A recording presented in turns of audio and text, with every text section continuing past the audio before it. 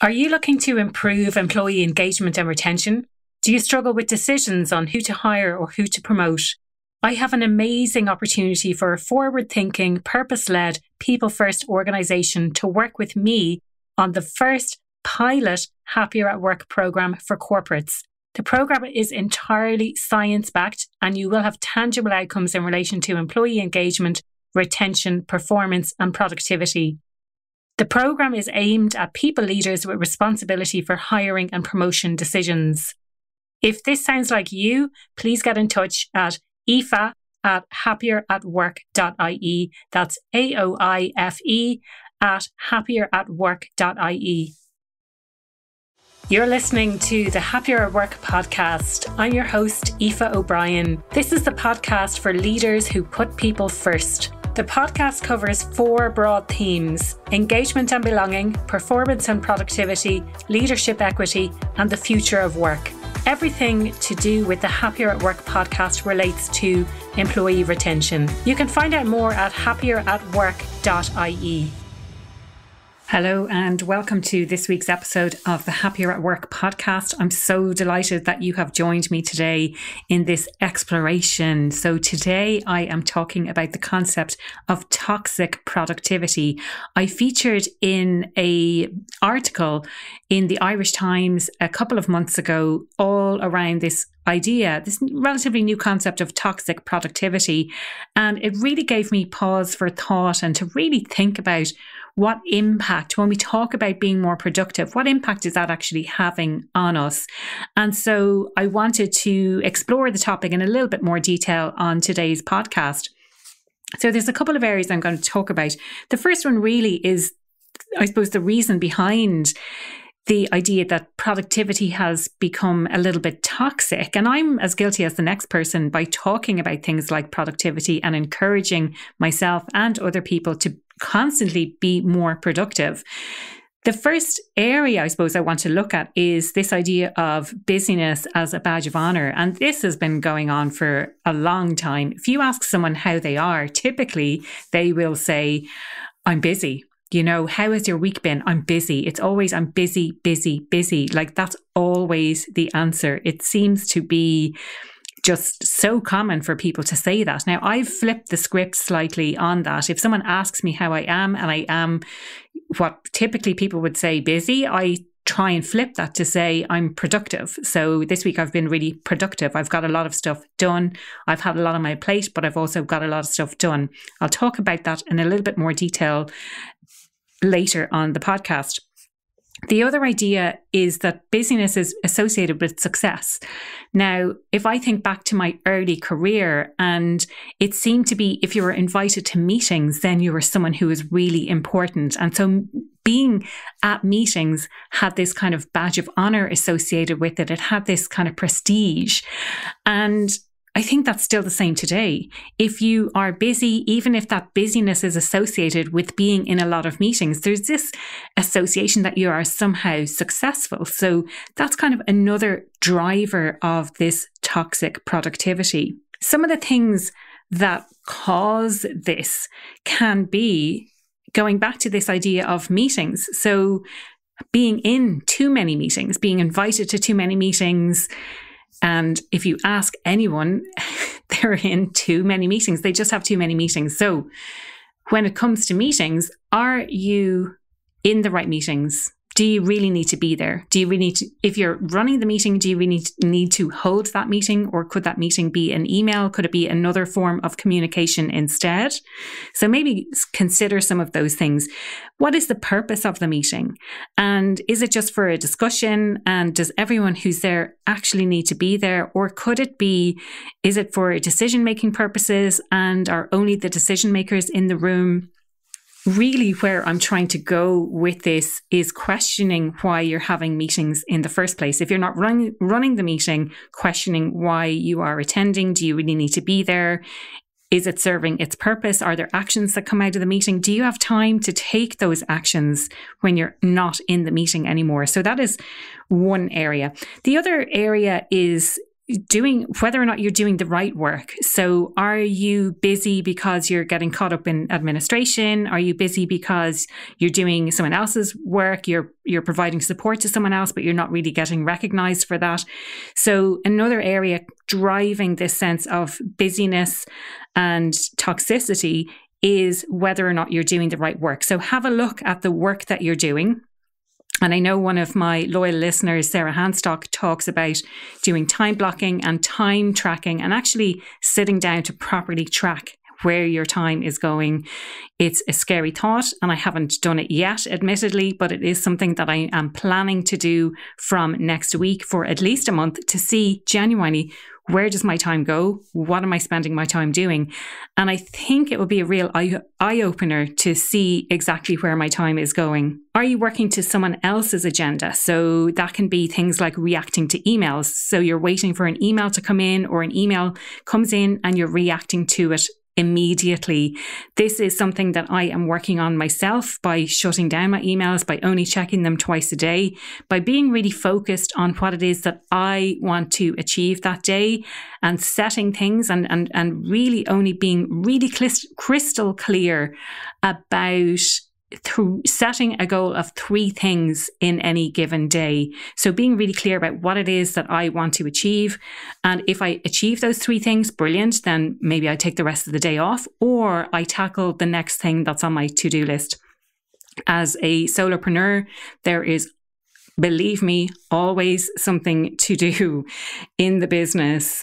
So consider whether you are being reactive. So are you waiting for other people to essentially give you work versus being proactive by setting your own agenda, by being really crystal clear about what it is that you want to achieve? The other thing that can be driving this is a lack of boundaries, especially given the pandemic over the last couple of years, where we're sleeping at home, we're sleeping at work, should I say, we are working at home, all of these things contributing to a real blur of lines between what we do at work and what we do at home. And the temptation when the laptop is there, when the laptop is in front of us, to open up the laptop, to check the emails. If you have your emails on your phone, which I do not, I don't have my work emails on my phone. That was a very deliberate thing on my part. I don't have them on my phone. I have to open the laptop if I want to check my emails. So making sure that you have some really strict boundaries around that. And one thing I've started doing with my laptop is closing it down and moving it away from anywhere that I can see it. So any kind of direct eye contact, let's say, with my laptop. And so I've moved my laptop out of my line of vision. In the evening, I'm not tempted then to just open it up and check on something or do a little bit of extra work. And again, going back to a conversation I would have had with Sarah Hanstock, we were talking about, you open the laptop to do just one more thing and you end up doing 10 things. So, that really impacts on this sense of busyness. Some things to consider then. I mentioned at the start, I flipped the script on saying that I'm busy and flipped it to being productive. So what does being productive versus being busy mean? Busy to me means it's busy work. It has no kind of purpose. It has no end goal. But when you're being productive, you're being very deliberate about what it is that you're doing. It's aligned with the goals that you've set for yourself, the goals that you want to achieve, the objectives that the business has. And it's very purposeful, the work that you do. And you're trying as much as possible to cut out that other busy work, which doesn't really have an end point, doesn't really have an end goal. Sometimes it's the kind of stuff we have to do. There's no really avoiding that. Try and limit that as much as possible. The other area that could be contributing to this then is having unclear objectives. So if you're not really clear on what it is that you're supposed to be doing, then you can just drift into doing any things that are not really that relevant to moving the dial, whether that's on the business, whether it's moving the dial on your own goals that you've set for yourself. So being really clear about the objectives that you have. And if you're not clear on what the objectives or the expectations in your role are, please just ask someone. It might feel a bit awkward, but once you get that level of clarity, then I think it's really, really important to focus on those. The other area that can be contributing to this is perfectionism. So we've reached a stage where we think something is good enough, but actually maybe we need to tweak it slightly. Maybe we need to put some animations onto a presentation. I'm thinking back to my corporate days, delivering presentations to clients. So we're trying to really reach a stage, and we're spending an additional 2 hours, or, it could even be more, it could be less, but we're spending additional time trying to get something to a level that really it doesn't need to be at. So consider whether that's something that you're doing as well. And this is something that I've seen a lot on social media recently. And perfectionism, I talk about imposter syndrome all the time. And perfectionism can be a sign that you are feeling these imposter feelings, and you need to compensate in some way by making sure that everything is absolutely perfect. And here's a clue: you're not going to ever get to that state of perfectionism. I am perfectly happy to strive for excellence, but I know that not everything is going to be perfect. The other things that can be contributing to this then is pure distraction. So if we want to keep ourselves busy because we want to avoid what's going on in the world, we want to avoid feeling our emotions, we want to avoid and numb ourselves in some way. So that's another reason that we're keeping ourselves busy. And that can be busy with work. It can be numbing ourselves with food, with alcohol, with shopping, with watching Netflix, watching TV in general, I suppose. And the other thing is that we could be just in this habit now. We've spent 2 whole years of working from home, for the most part, working from home. And we're just in the habit of keeping things really busy all the time, or being always available, and thinking about what are the boundaries I can set for myself to get out of this habit of always feeling like I'm busy, always feeling under pressure, whether I'm at work, whether I'm at home, whether I'm working from home. So thinking about that as well. Now, the reason, or one of the reasons I wanted to address this is, and if you've listened to the podcast for a while, you'll know this, there is a wellbeing report that I put together based on a survey I carried out last year. It's free to download. If you want the link to download the report, do feel free to reach out directly to me. You can reach out to me on Aoife, that's AOIFE, at happieratwork.ie, and I'd be happy to share that report with you. One of the big things that came out from the report is this idea of workload and having too much work. So hopefully the podcast today has given you some food for thought on some areas that you can address, that you can take control and take responsibility for.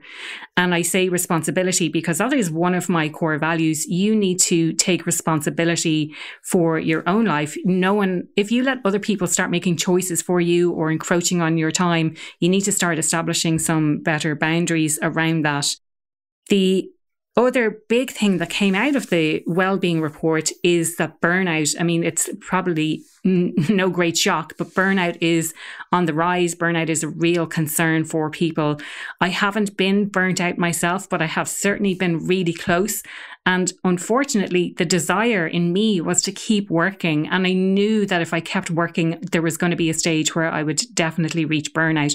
But there was this inner drive in me to keep going. So if that is you, I would really urge you to take a rest, really take a break, to refresh, to recharge, think about things that you really enjoy doing, get out into nature, maybe read a book, do a meditation, just to stop you from feeling that sense of urgency that you really have to get everything done, because you don't. I would love if you would get involved in the conversation over on social media. You can connect with me on LinkedIn, Aoife O'Brien, that's AOIFE, O''Brien, or on Instagram, happieratwork.ie.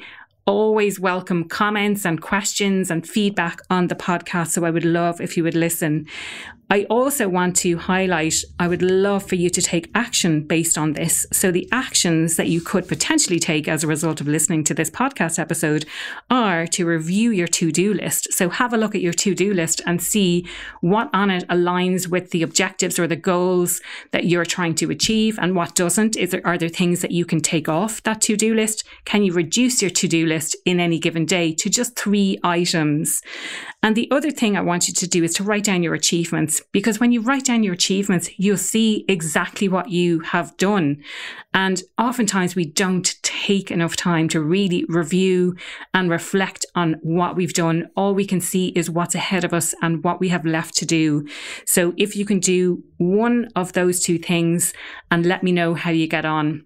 I really hope you enjoyed today's solo episode. As I mentioned, I would love to interact with you on social media, so I hope to see you over there. That was another episode of the Happier at Work podcast. I am so glad you tuned in today. If you enjoyed today's podcast, I would love to get your thoughts. Head on over to social media to get involved in the conversation. If you enjoy the podcast, I would love if you could rate, review it, or share it with a friend. If you want to know more about what I do or how I could help your business, head on over to happieratwork.ie.